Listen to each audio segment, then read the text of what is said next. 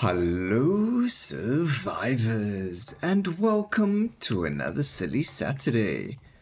In today's video, as you can see, we landed up getting ourselves the Infernal Codex. We actually also got ourselves Tarot Deck.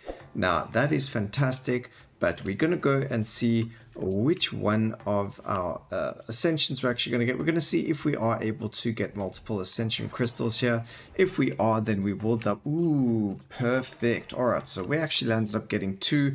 That means we are going to be able to double ascend both of these. So that's a double whammy for us in today's episode. So that is fantastic. Now, when we are building Infernal Codex, the main stats to look for are in fact these 3 over here. You want damage, projectiles, and projectile speed.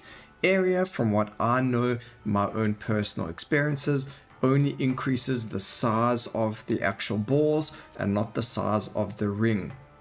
The more projectiles you have, the bigger the circle is going to get. It has nothing to do with the area, but I could be completely wrong. You are more than welcome to let me know what you think down below in the comment section, and if I'm wrong, you can let me know down below whether or not I am wrong or right. But let's go see what some of these shrines have for us in terms of relics. But we were extremely lucky over there and we got a double ascension, so that means we are going to be able to double ascend both our Tarot Deck as well as our Infernal Codex and get them to do some insane amounts of damage. So on the screen now we will have our skill tree or our Yggdrasil tree, our meta progression, to show you what I do with my missing. We did put a lot of points into our burning damage just because I was hoping to get either Tarot Deck or Fire Codex, and the fact that we landed up getting both is just fantastic. So really happy with that. So we're going to max this out. As you can see, we are getting like the most amazing rolls ever, and we're going to get that perfect, and we are then going to make our way over to the reset. So we will double ascend our first weapon. Again, you don't want to ascend it the second time until you have fully leveled it the first time. So, or actually you can't double ascend it straight away anyway, because as soon as you click on ascend, it's going to then complete the restart the leveling process anyway, so you can't double ascend straight away. Now another thing about Infernal Codex is, as you can see over here, we have 11 projectiles.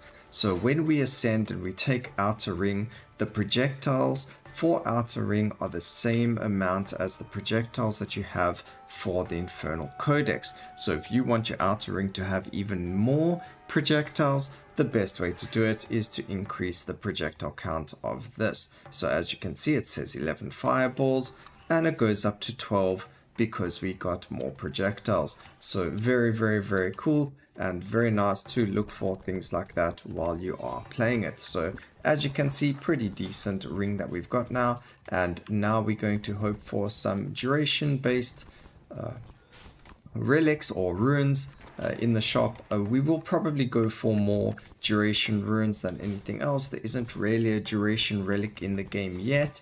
I say yet because, you know, nothing is impossible with the developers and just how amazing they are, and, you know, listening and watching to a lot of the things that we say. So, you know, maybe there can be something like that in the future for us, but right now there isn't anything in terms of that. Only really our skill tree and the runes that we can pick up that can help us with the duration. Otherwise, very hard damage. As you can see, the only thing is the duration again. We do want to kind of have as much of it as possible. We're going to go for the projectile speed. That's going to help us deal more damage because the orbs will spin around us faster, and the faster they spin, the more they are going to hit things. We are going to grab the attraction fossil over here. Very good for the early levels. Definitely going to help us get to our second ascension up and running and finished with that, so we can then start working on our the Tarot Deck and going from there. So let's go see what the kill shrine has for us. We've got the mighty bow. We'll probably land up selling it. We're not going to need any more damage than what we already have. We are going to be ripping through enemies like there is no tomorrow. Ooh, some nice juicy movement speed over there from the wind elemental. Still can't get my head around how gorgeous this map looks and just the amount of hard work that the developers have put into it. But again, this is a silly Saturday, so that's exactly what we're doing over here. We are being extremely silly. Getting some poison, that's pretty good for the turret deck. We will double ascend it again, which will pull us some poison cards as well. So absolutely every single relic that we can pick up that is elemental is going to help us. The only one that might be a little will be the snowflake. So if we do get it, we'll just remove it, because again, that's just clutter on the screen that we don't need. We're going to have enough of that from our fire codex. So let's keep going. Let's go see what we can spend some of our gold on. And again, we're not going to need any other relics. Anything for life wise will probably be good. But other than that, I don't think we are going to need anything over there. Like, we don't need to spend our 5 gold over there. It's not going to help us in any shape or form. So let's go see what the raid shrine has for us. Hopefully it has something good. And we can start going over here. Again, we're not really worried about the area. It's more the amount of projectiles as well as the projectile speed. But obviously we are looking for mostly the damage. So we're going to start the double ascension now. More damage, and the size of the fireballs is now increased as well. Again, let's just get as much damage as possible, and everything else after that is just added damage. So really cool. As you can see already, the fireballs are huge. I think we should get more projectiles, and the more projectiles we get, the better it's going to be. So we're not interested in this mushroom, so we will sell it once we get it. But you know, there is that chance of the shrine resetting and giving us something that we might want. So, you know, just for the case of being able to reset it, we're not gonna, we will do it. We're not gonna do that for the gold shrine, because we can find something in the shop that's worth the gold more than what that relic is for us. So it's a nice reason to not do it. And like I said, like you can see over here, the shrine reset, and we actually get a relic that is helpful towards us because it gives us more life. But being on expert difficulty, we don't really have to worry too much about life or anything like that. I doubt anything is going to get close enough to us to do anything, because as you can see, our fire is just insanely strong right now. Okay, I don't even know. There we go. 2 more enemies to kill. Let's get rid of this. We don't need it. And then we've got what? Cooldown reduction, area of effect. We don't need. We've got some duration over here, which is really nice. Unfortunately, the second duration one is down over here, which isn't the greatest. So I'm not sure what we're going to be able to do over there. But we do have the lucky gnocchi or the glowing coin as well. Glowing coin might be very good for us, but we will see how that goes as we keep going. So there's nice damage, and we already on 19 projectiles. And again, like I said, the area of effect only increases the ball size, whereas the projectile amount increases the radius of the circle, because it needs to fit more balls into the circle, and therefore it's going to keep increasing the size of the circle. So as you can see, it's nearly already off of the whole screen, and the more projectiles we get, the bigger it's going to get. So let's try a roll for some projectiles, and we will go from there. Turret deck is like one of the perfect re-roll or reset items, because you actually don't care what you get. You're literally going to spam the heck out of it, and it's just going to be what it is. Also, I'm going to, because we got our infernal codex first, or the fire codex first, we're actually going to take the turret deck's first ascension, and that's going to allow us to get boost more often than not. Normally, if you are playing with turret deck, you would get your second ascension first for the double cards, but because we've already got the infernal codex for all of the damage, we don't need the double carding. We need to get the other things first, like the boost card, just so it starts off earlier and we can get more stats onto our character. So the boost card can increase our duration as well as our projectile speed, as well as damage. So very good to grab it. It's just going to be extremely helpful for the run and for the build completely. So Let's look for projectiles. That's perfect. And legendary projectiles as well. So now we've got 23 of them. And again, turret deck doesn't really matter. And as you can see, as we increase the projectiles, it increased the size of the Infernal Codex, and it's spinning around us. So really awesome. And again, really strong. And now we just need the 2 crystals from the shop to give us our double ascended turret deck. Also, I might sound a little bit more mellow now than I usually do, and that is because we are actually recording this at 11 p.m. at night. You know, I was going to go to bed and I decided, hang on, let me try and see if we can quickly get the video done for tomorrow, for Silly Saturday.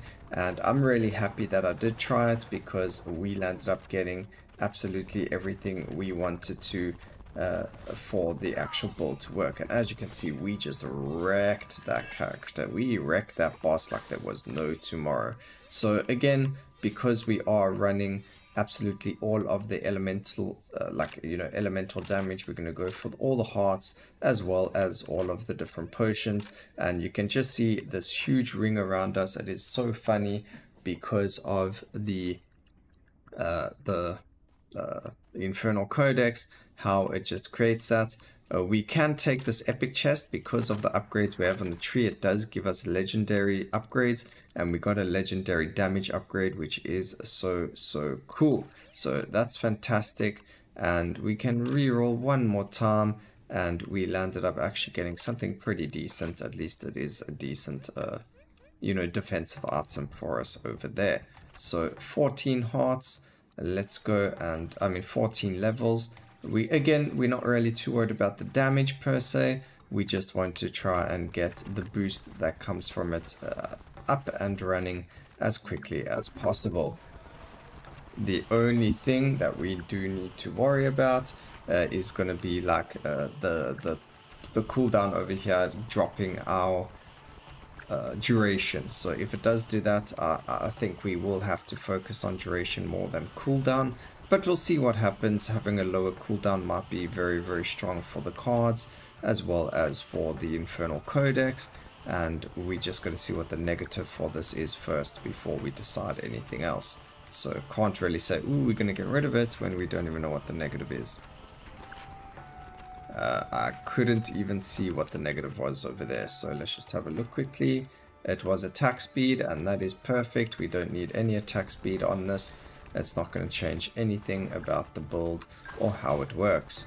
So very good for us over there, and we can't afford the other upgrades just yet, so we are going to go look over here. Unfortunately, it is the snowflake, so we will be getting rid of that.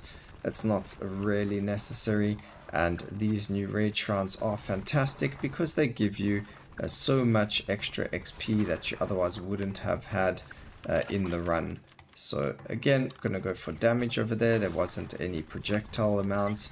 Again, prioritizing projectile amount just to make it insanely silly, just like our video today where we played with the swords.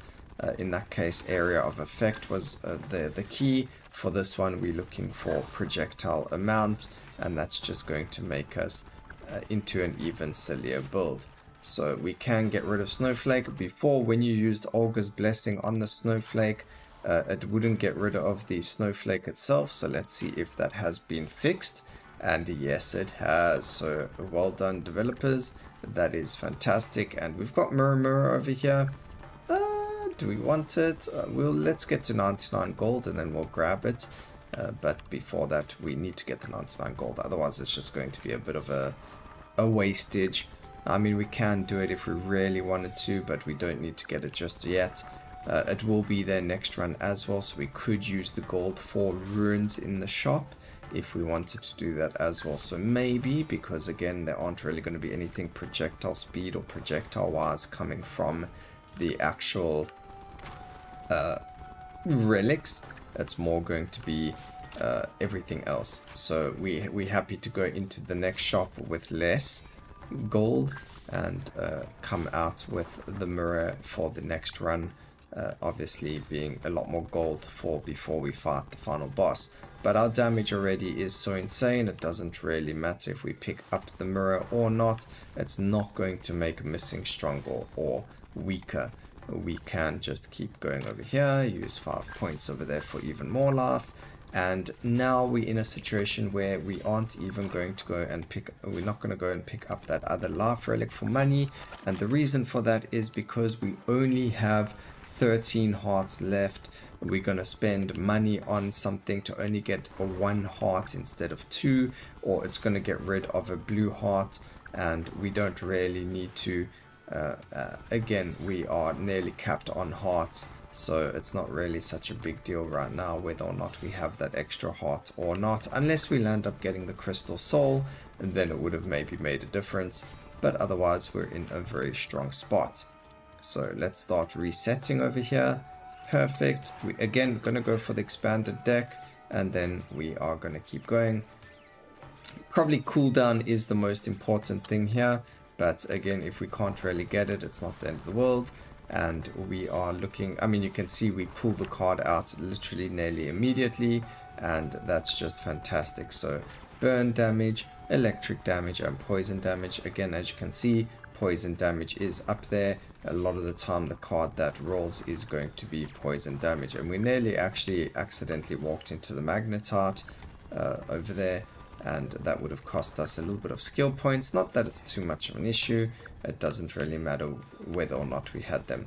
But as you can see, turret deck really doing its work, and just the change to it is fantastic, especially if you do reset it, because you're going to be pulling cards out like crazy. So can't wait to double ascend it and see what wave 4 looks like, and we're nearly there as well. So really fantastic. And we've actually got a blue pot over here, so let's go grab that, and we will grab the mirror now as well, because we are so close to 99 gold that we can do it. It's not the end of the world if we miss the 10 or 20 extra gold. Hopefully we'll kill things around the mirror that will give us the gold anyway, so let's see what happens.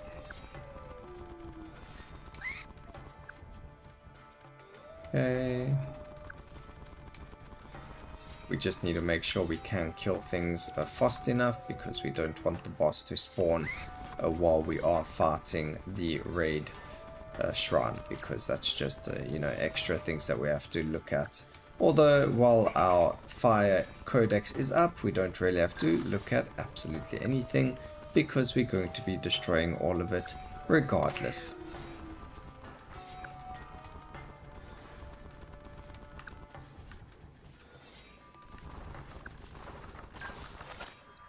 Alright, let's see. Ooh, 2 projectiles, that's beautiful. And we're on 180 gold, that's fantastic, and you know, just perfect timing as well. Again, full life, we do have the Ragnar shield, and we just like instantly faced that boss. I don't even know where the boss was or where she came from. I do know she was bottom left, just because of the screen.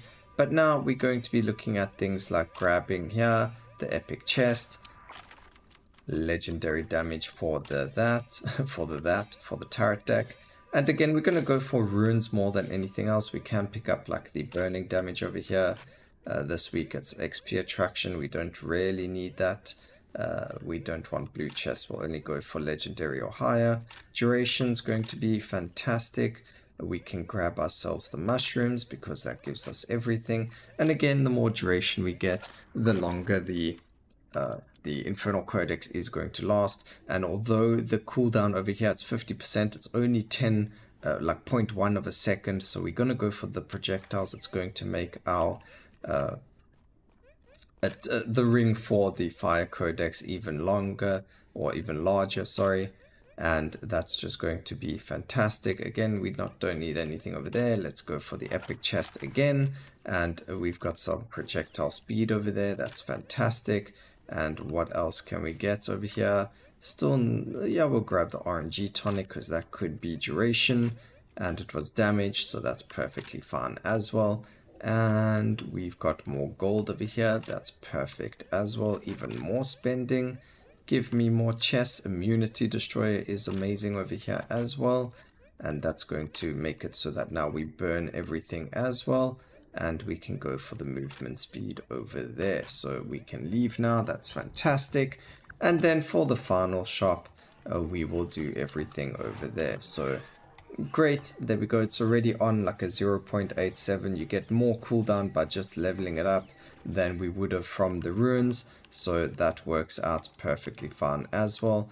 And we can grab the cooldown over here as well as the duration on the other side over here, and we should be fantastic. We're not going to worry about anything else on the tree. We are now just going to focus on looking at getting all our gold back to 99, and then we're going to be looking at hopefully grabbing some boosts from the tarot cards. But as you can see, they're literally going to be spawning all the time and dealing whack tons of damage. I really hope they do something fantastic in terms of damage, but the Scavenger King's gonna have no chance of living. There you go, dead already in a couple of seconds. We just had to get the ring to kind of land on his body and he gets destroyed. So anything on the outside is going to get completely annihilated. You can see we're going to do so much burning damage, and we apply so much burning damage because we've got the immunity destroyer now, and we are in such an insane place, and it just feels so good to be like this walking fire tornado, I guess is the best way of putting it, because nothing can come close to us, and even if they do, we've got the defenses from that Ragnar shield. So really strong, really good build, really fun to do Ragnarok with as well, because you just absolutely decimate everything. And again, you don't even need the projectile speed, you just, I mean the area of effect, you just need yourself projectile speed as well as the amount of projectiles and damage. So in case you didn't know that, now you do, that it's actually the projectiles that increase the size of the ring around the fire codex and not the actual size or area of effect. If you did go area of effect, the fire would be larger, but the ring itself would still be the same size. I could be wrong, but I'm pretty sure I'm 100% certain of being right over there in terms of how it works. I have done my fair share of playing with the fire codex, and I'm pretty certain that's how it works. So if I'm wrong there, I will be super amazed. But maybe there's someone that's played a lot more fire codex than me, like, you know, they eat, breathe and sleep fire codex, and they can let me know down in the comment section whether I am right or wrong. Or maybe it's a combination of the two, but I'm pretty sure it makes a lot of sense, even though it shouldn't make sense, even though area of effect should increase the area of effect of the radius or something like that. It's actually the amounts of projectile, not the area of effect. Area of effect makes it so that they can hit more enemies at one time because they're bigger balls, but it doesn't increase the ring size.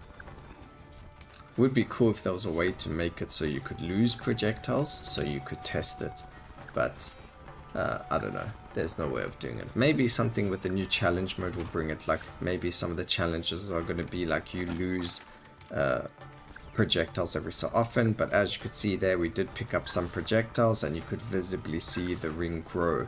So I'm definitely right. I don't know why I'm even doubting myself. I know I'm right. Alright, so we are nearly there on the final boss, and we are in a fantastic spot. Let's just get to 99 golds just because, you know, we can. So why not? And let's go, 93, come on. I'm sure we'll be able to get to the gold before the time is up. Maybe if we grabbed the gnocchi first, that would have gone a lot faster, but it doesn't really matter too much. Pop that, we've got our Helga's ulti going, I mean the turret deck going off all the time as well, so that's giving us some healing as well. Every time we do get hit, we will be healed practically, because the chances of hitting the heart or the cure is pretty high, especially when turret deck is going off all of the time. So here's +1 projectile as well. We're going to grab that because why not? and it's just going to help us anyway. So fantastic. That is everything, and we are going to destroy our laser boss over here. We probably don't even need to move. We'll move a little bit up and down or to the side. If we stay in the middle, we should be in a really good spot. I mean, we've already phased him over there. We didn't even get hit where we're standing, so that's very interesting. I don't know how the beam works exactly, but you know, look, we can stand still. He did hit us over there, but even if he does hit us, we have enough lives to live through his phases, and bam, instantly dead. And that was that. So I hope you guys enjoyed the video. I hope you enjoyed the damage done by the Infernal Codex and what it looks like, and I hope you may have learned a thing or two more about it. And if you enjoyed the video, please remember to subscribe if you haven't, like the video down below, and let me know what we should do next time on a Silly Saturday video. And always remember, keep safe, survivors. Until next time, cheers.